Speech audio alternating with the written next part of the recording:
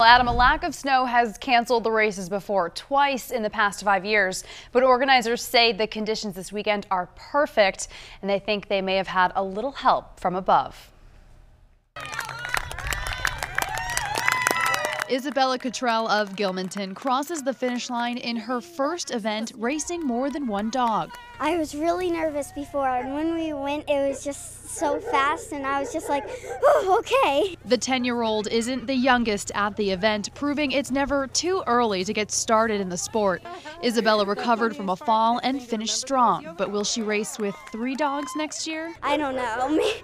I don't know. A little fast? Yeah.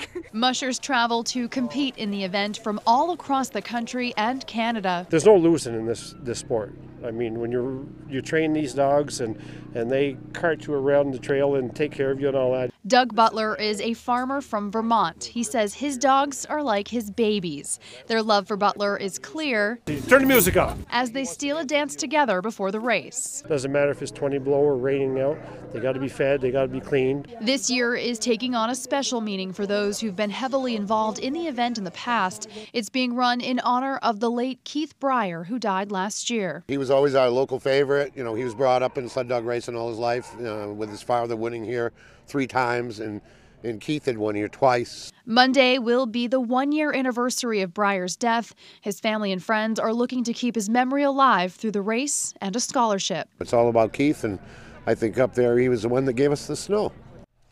The Keith Breyer Memorial Scholarship will help seniors at Moultonborough Academy, where his daughter is a teacher. The races continue tomorrow. Live in studio, Siobhan Lopez, WMUR News 9.